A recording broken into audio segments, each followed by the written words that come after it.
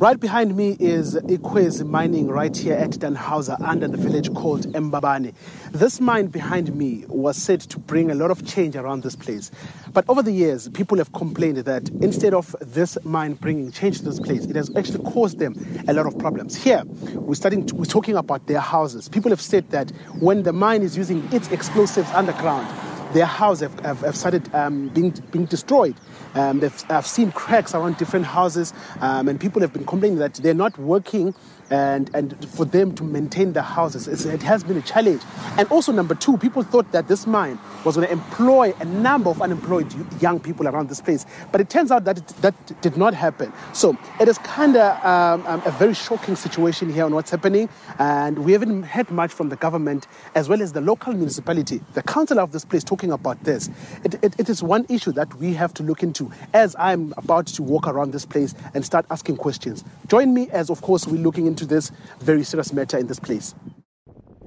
We drove to another part of the village where we visited some of the residents that are affected by the explosives from the mine. This is Dr. Kwala, a resident at Felbank in Embabane. He built his house a few months ago, hoping that he would have a proper place to rest after a long day of hustle. But his hope might add more stress to his life. Izindlu lezi ziyawa la angazi ukuthi kwenzeka kanjani buka imfantu yenzeka mina ngazi kwenze njani mina noma sithi siyahamba semakhanseleni asikhona uma uthi uzama ukwakha indlu la endaweni indlu yawo indlu mina ngazi kwenze njani ukuthi uhulumeni ngempela mengazama ukuthi asibonelele nathi asibone singabantu sikwazi nathi sikhuthale ukuyovota senze izinto ezifanele njengalendlu nje lendlu le ayinazi isikhathi eside yakhiwe mangikhuluma ngale ndaba le ukuthi ngifikelwa inyembezi kwamanje lendlu yintsha ngisanda yakha nambe ngiqala ngathola itoho iya crack indlu and makuvuka ngiyavuza mabedubula lento yakho icrack isizindlu lendlu lena angazi mina kwenze njani angazi ngempela nanka ama crack angikhulumi ngamanga mawuhamba uthi uyekhanseleni ikhansela lifike likhulume nje into ongayizwa kahle ubuye uzuxabane nomakho umakho mawusubheka ngemuva ubone ukuthi lendlu leyibulawa imayini bandla isicabangele. Sibusiso Ndlangamandla from Ward 15 in Dannhauser showed us cracks from his newly built house. His home is about 8 kilometers away from the mine. He says this issue started after the establishment of KwaZulu mine. Whenever me kublastwa emine uma beblasta izindlu ziyacracka kanje ngoba sengipointile nazi indawo ecrackayo nakhona la ekhoneni kuba nama cracks. But ngaphambilini bengingaziboni izinto ezifana nalezo. Ever since nje kwaqala nje imayini kuba nama cracks. Izindlu ziyacracka ezinye ziwe nje bhu phansi. Ngisho nama region ngisanda kwalungisa imbala nawa nama region etoilet amanye aze ayacracka amanye ayayiwela. Njoba ngisanda kulungisa la amanye lawa ngapha endlini kuyangiphoqa ukuthi manje ngiphinde ngilungise nawo la ase toilet. If you think that this issue affects only a few people, then you'll have to wait as we visit some of the families that live closer to the mine. Sibusiso Ndlangamandla took me to other homes who are facing the same challenge. Amongst many, the Sibisi family have spent a lot of money fixing broken walls. It is not clear how long they are planning to maintain this situation, as their walls are now shaking. So kule crack le yangena amanzi lapho phezulu ngena phezulu ngena phezulu okay okay manje lawa amasha lawo ngiyabona ukuthi cha icrack enja imasha lawo so masiya ngoba khona lenye ibone futhi lapha phansi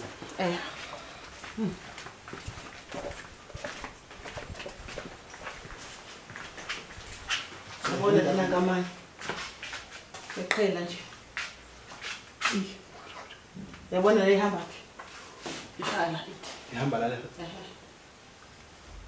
enyakaza futhi ilakaza enyakaza nayo into sakhulu ngiye kule nami leyo engithola kakhulu but the worst part bokile umnyango but novula unyakaza kulezi ngale lakaza safungena ngapho ngekho umntwana omncane uyaphithizela ngazi mqobe bowuvula umnyithela nje silenge sitile nelentela nanga amanzi akhona aphuma khona la mantela la amantela la ngokubhala phezulu aphume khona sakhiphe khona safaka amasha ngoba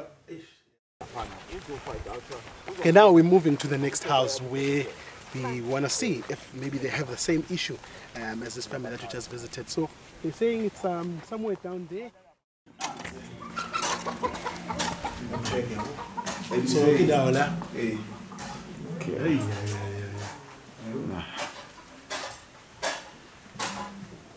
So in the sense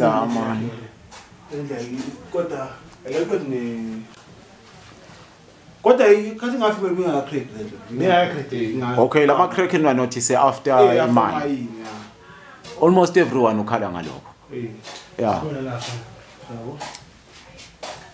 So ataya kule makaya nje maqala mayini. Aba room road into that road. Later, we started a door-to-door visit as the area had a number of families that are affected by the mine explosions.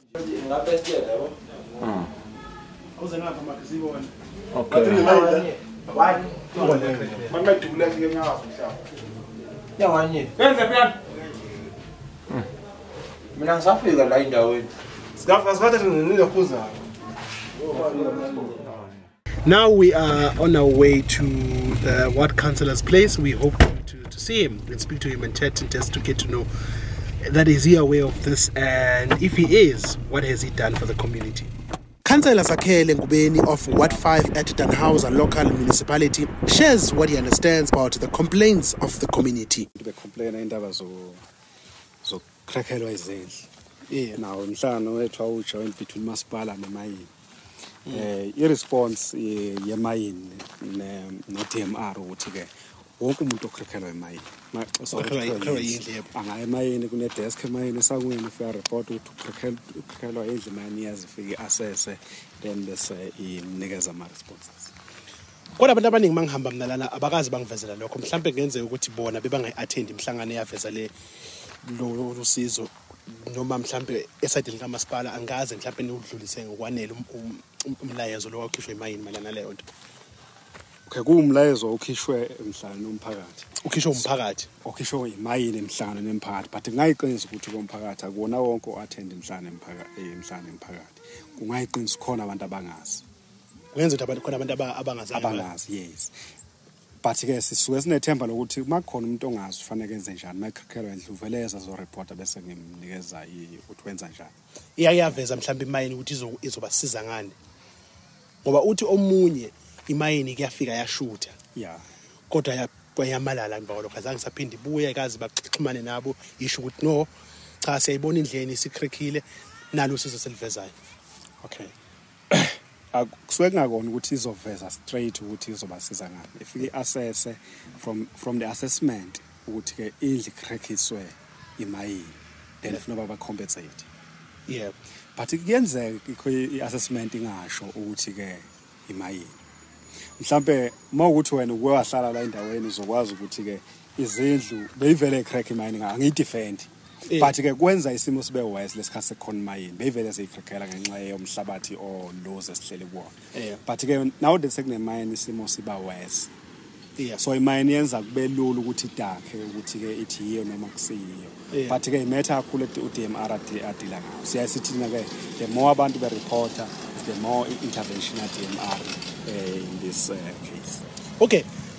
Kulolunye udaba futhi olukhulu kakhulu ukuthi ke abantu bakhala ukuthi lo umhlaba wokhokho babo nomkhulu babo bayamangala kodwa manje mawukuthi imayini yafika ibadalela lo monakalo kodwa bese besola futhi ngabaqashi.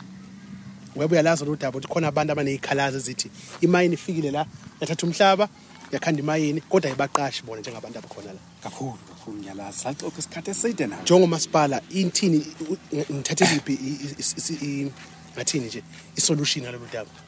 Lokuqhashwa kwabantu emayini. Okay, bathi ke bona abantu sasibiza imhlangano umphathi trying to address indaba yokuqhashwa kwabantu nezikhalo zabo. Base bethi abantu ke now that ke thina singamakhansela abantu kwesisikhathi sithi sibahole bese bengasithembi. Bathi ke ba prefer ukuthi bazokhetha abantu abayi-forum abazombamela emayini okuyibona bazonikeza bona ama-CVs baqhashe kwe-trobon. So sine forum ikoti nawe nje ubuhlala ngale nje kunomuntu ohlala ku-forum emayini ababhekelela ukuqhashwa abantu bendawo emayini abaqiniseke sa thina sibe sasondela kakhulu kodwa futhi wami imayini siney'nsuku khona Yeah, I know. And uma uyabheka izinga noma ingathini inani labantu abangasebenzi abasebancane liyakhula. Kuyiqiniso lokho. Kodwa ngecela ukuthi forum ayisebenzi. Nike nangenela njengomasipala. Now iforum ngenxa ukuthi ikhethwe umphakathi kuyinto elikhulu ukuthi ungayishintsha. Kodwa kwakuwumbono kabani ukuthi ikhandwe iforum Umphakathi. I-assessor ubani lento masipala. Yiphi indima edlala umasipala kule situation ebhekene nabantu balana? Okay. Ku situation lesibhekene nayo ngenxa ukuthi ke kune competition yama resources emayini. Abantu abathanda isondele kakhulu endabeni kusho bona. Yiba basho njalo kusho mina. Bathi abathanda ukuthi nisondele bona endabeni zemayini. Hence befuna kube ne forum. Because uyazi nawe siyasibuye solo ngokuthi ke amakhansela afa abangani babo afaka izihlobo zana nani. Kwavela impela lokho ukuthi ke intuthuko yakho lana njengekhansela la ku Ward 5. Yeah. Inamehlo. Khona abantu abakuvezela ukuthi intuthuko yakho inamehlo. Okay. Bathi ke bakhona yebo abantu ekuzwakala ukuthi abaqashiwe emayini kodwa ukhansela akazi wakuveza kusobala lokho. And abakazi bakuveza kimi lokwe forum. Bathi ke khona labaqashwe kodwa ukhansela akazi. Cha, abaqashiwe ngo-connection abathile ukuthi ukhansela intuthuko yakhe inamehlo. Khona abantu abakuvezile lokho masiloko sihamba sibuze imibuzo around le ndawo. Yakuyiqinisa ukuthi angazi ngenxa ukuthi kune forum edila ngalezo zinto lezo. Kodwa nje bayaqinisekisa impela bayakuphusha futhi ukuthi intuthuko yakho ngeke ngithi ke ekamasipala eyakho kodwa njengekhansela la i-ward councillor la kunabantu ababheka intuthuko yakhe inamehlo kahle ikhetha iphele emasini masingayibheka kanjani. Okay, intuthuko obviously isuke izoba njalo. There's no way ukuthi intuthuko ngayibhala balance ngenxa yobuncane ba ama resources mancane abantu baningi kakhulu. Siyakumukela thina ukuthi abantu basho njalo. Ayikho, there is no way ukuthi kungaba enye indlela. Okay, sengiphethe nje ukuthi ukusukela manje kuya phambili lezi inkinga sengizibalile ukreka kwezindlu ukukhala kwabantu ukuthi umhlaba woba bomkhulu wabo ababenefit lutho kuwona njengokuthi imayini seyakhile la kuzokwenza kanjani kusuka manje kuya phambili. Okay, suke sizo attenda esiphela. Okay, iforum thina neforum noma singasondeli thina kakhulu sikukodwa siwe attenda esipay complaint not to general nje basikhuluma nje abantu bakrekhelwa izidle bonke nongakrekhelwa attend pay complaint. Hence sasithi ke abantu makuthi bayakrekhelwa bawo report ngoba the more the reports we have uDMR uya intervene then sikube ne way forward kuleyo nto le. Lastly, imayini mayifika lana eminyakeni edlule iyanikezwa ubani permission yokuza la? uDMR yeah, uyena umuntu oyi custodian yamamayini. Cha but sengisho umhlaba ubani ophethe umhlaba lo? Umhlaba abanikazi bemhlaba laba bathi nje umhlaba okhokho omkhulu le mhlaba esihlele kuyona thina la kuleli ward noma ku Dannhauser wabantu. So abantu bavuma ukuthi kwakhiwe. Abanikazi bayiba abasayina bathi abanikazi bawo bafusa kuba nemayini emhlabeni wabo. After speaking to Councillor Ngubeni, we were hoping to speak to the management of Ikwezi Mining to hear what they understand about this issue. But we were not lucky. Reporting on community issues, I'm Siyabonga Mota in Dannhauser, KwaZulu Natal.